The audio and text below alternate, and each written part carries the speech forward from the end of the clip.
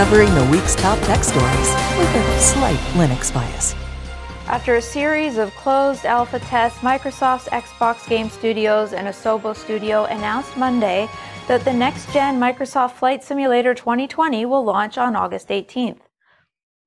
Pre-orders are now live, and the game will come in 3 editions: Standard for $60, Deluxe for $90, and Premium Deluxe for $120, with the more expensive versions featuring more planes and handcrafted international airports.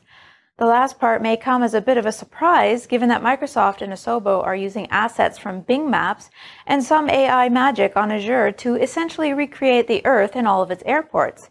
Still, the team must have spent some extra time on making some of these larger airports especially realistic, and today, if you were to buy even one of these larger airports as an add-on for Flight Simulator X or X-Plane, you'd easily be spending $30 or more. The default edition features 20 planes and 30 hand-modeled airports, while the Deluxe edition bumps that up to 25 planes and 35 airports, and the high-end version comes with 30 planes and 40 airports. All the airports are still available in the lesser versions, just without the extra detail.